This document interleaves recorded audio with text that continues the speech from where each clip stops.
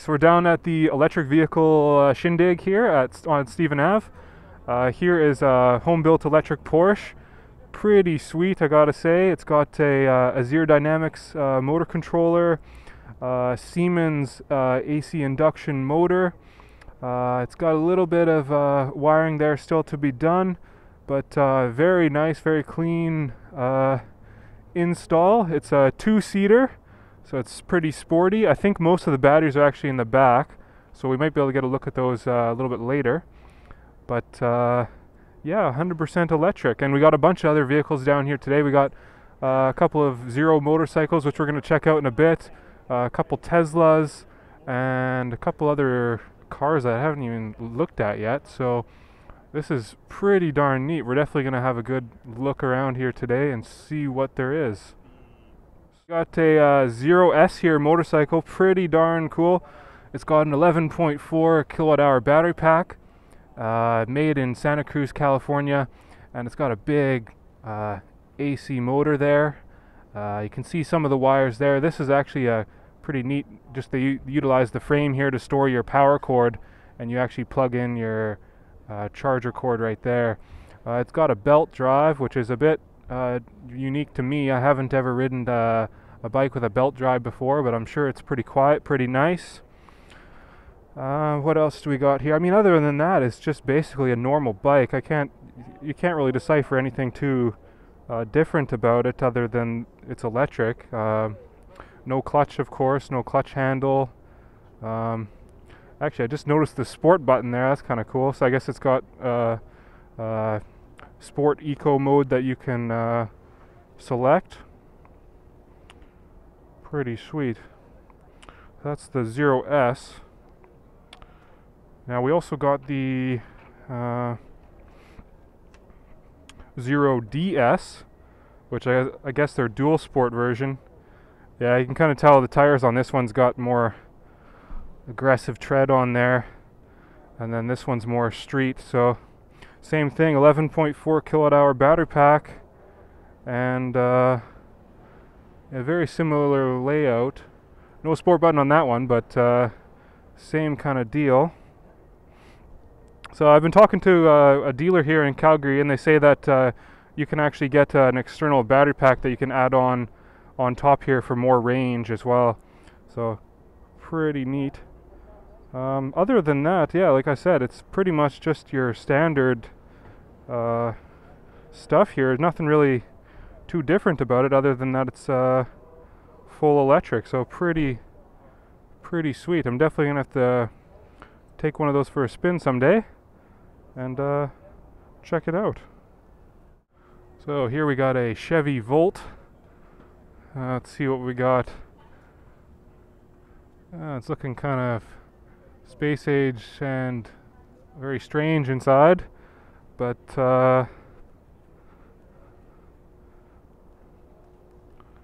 it's a decent looking car, I guess. They don't really show you much in the front here, just plastic cover. I got some power cables there. Oh yeah, this of course is the gasoline engine. So the Volt is actually a plug-in, I believe this is a plug-in hybrid, so it's got your standard engine coupled with your electric drivetrain, which actually looks like it's probably only about a third of all the stuff in the engine bay here. Oh, here's one driving right by us.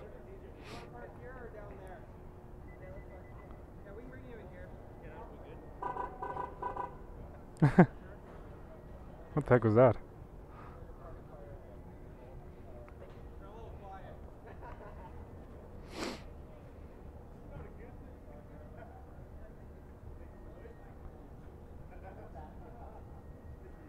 Oh, well, that guy's gonna back her up.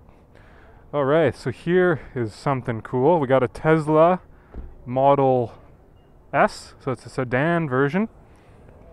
Pretty cool. Looks like inside it's just a huge tablet. Oh, it's just a full digital dash. There's no analog gauges.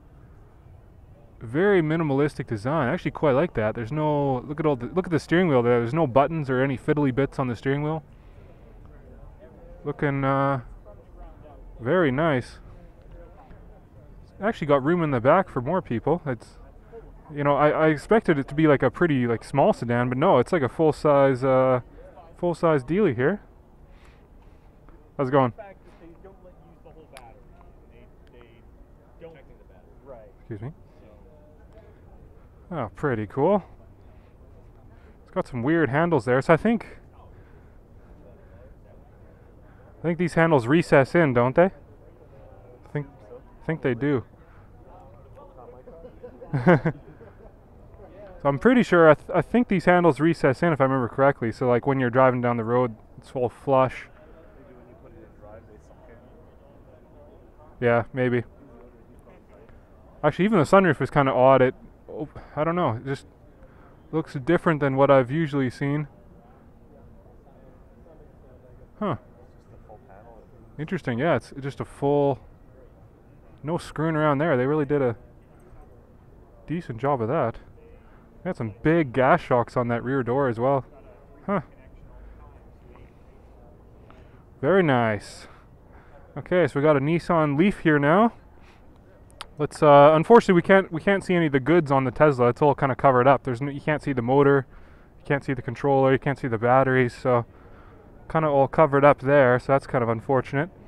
The Nissan Leaf, same thing here. Looks like we got a full electric car here. No screwing around. Quite a small controller in there, I gotta say. So it's got to be like a lower power unit. I'm not sure what this thing is. Looks like it's got the charge port right on the front here, which is interesting. It's just got your standard hood latch there.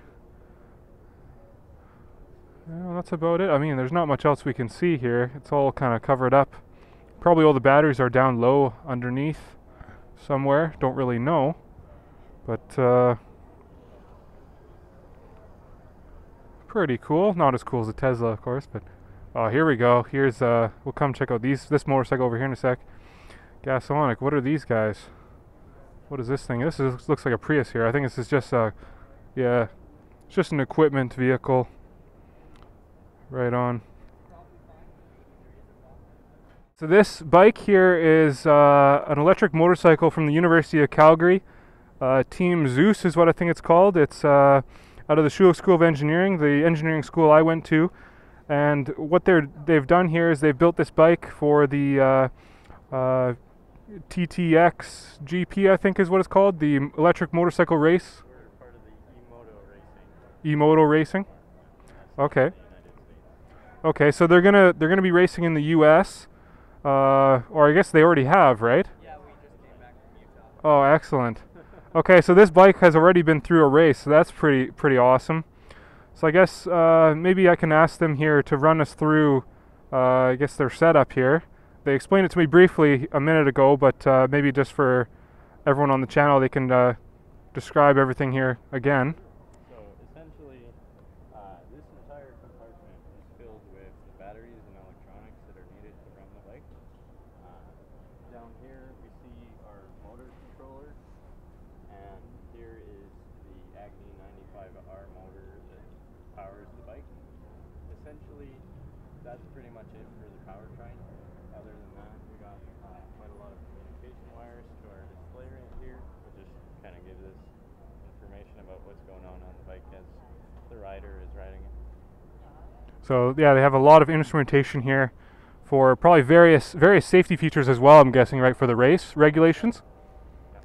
So you got a bunch of offs there, BMS charge, status of charge, bunch of warning lights, all kinds of stuff for the race. Okay, so they have a tether switch. So this ties to your jacket or whatnot, and when you fall off the bike, that pulls that out and cuts power to the whole bike. Awesome, that's great. Yep. So here you can't really see it very well, but there's an Anderson connector, so in case anything goes wrong, there's a mechanical disconnect. There's kind of a simple, big thing that you can pull out nice and simple. Awesome. So they got a safety disconnect there attached to that bracket that you can yank out and cut power to the bike. Looks like they also have a different power connector on the bottom there as well. that they can cut power with. Now, I assume since this is a race bike, you don't have any charger on board. That's correct. So yeah, this thing is optimized for racing. So what do you usually charge it with when you're at the race, or I guess when you're at the shop, or? So we bought about a 1500 watt charger. It's an Alltrax charger, so it charges about 12 amps. So it takes about 6 hours to go from fully discharged to fully charged. Okay, so from that, just from his description there, you probably have about a 10 kilowatt hour battery pack in here ish. Actually, quite a bit less. So we have about Okay. 6 kilowatt hours. Okay. So it's got about the same capacity as my bike for reference, but of course they're going to be running some much higher power here because they're racing with it. So especially when they have two motors in this bike, they're going to be pulling some pretty high power, racing around the track there. So they've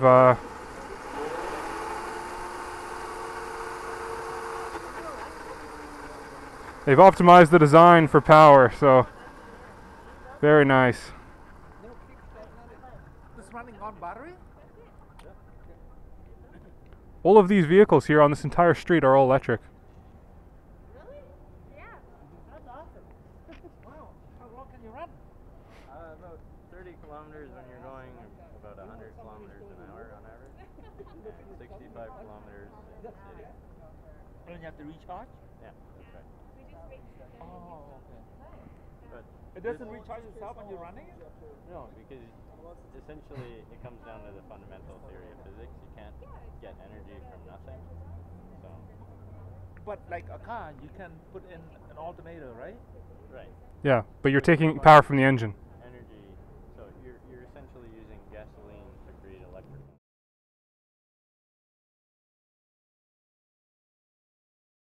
Got some more engineering questions for these guys here. So, how did you build the management electronics, and what did you do there So to monitor yeah. the battery pack? For the most part, it was just components bought off the shelf, and we had to figure out how to put them all together. Right here, you can kind of see it picking out is our battery management system. So this looks after our batteries exclusively, monitors continuously any problems, any kind of fluctuations in the voltage. If the current is within tolerable limits for charging and discharging. Independently of that, we bought a state of charge meter, which can tell us real-time information such as 1 to 5 ratio of the voltage of the battery pack. So right now we're running at about 92 volts or so. So you just have to multiply it by 5 to get the actual voltage of the pack. We also have Wow, okay. continuous current meter. So for instance, if I turn this on, you'll see it gives you live values for the amount of current that's being discharged through the motor. In addition, it can tell you information such as the amount of energy that you've used over the entire time that the bike's been running, the state of charge of the battery as a percentage, and also the number of hours that it's been running. Okay. Excellent. So they've got all the data showing up on this display here. Looks great.